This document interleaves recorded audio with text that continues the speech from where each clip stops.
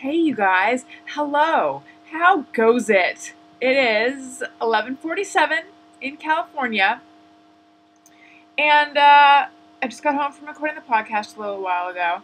And much like leaving a voicemail at this point, and when you leave a voicemail, you might leave your name and your number and the time you called, which is completely unnecessary since the time you called and your phone number should be sort of stamped into the voicemail.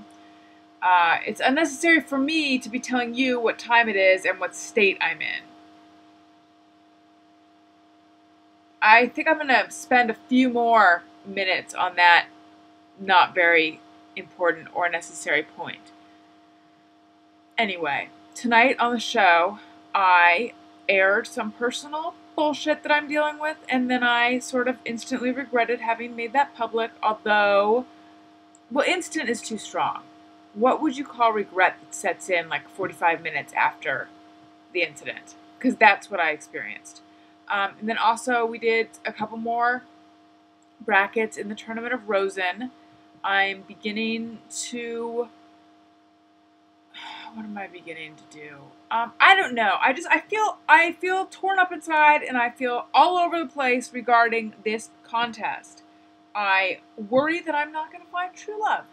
I worry that I'm not going to find the man of my dreams in this bit that we're doing on the show for comedic value and also for romance.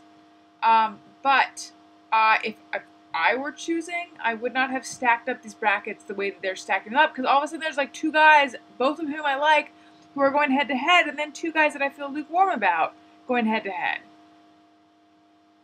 Let's shuffle that and stuff, because then I could have both guys that I like. And isn't that the American dream? I think so. Also, I had a sip of beer and I am wasted. And let's see, is there anything else? My hair tenor is doing all sorts of crazy stuff.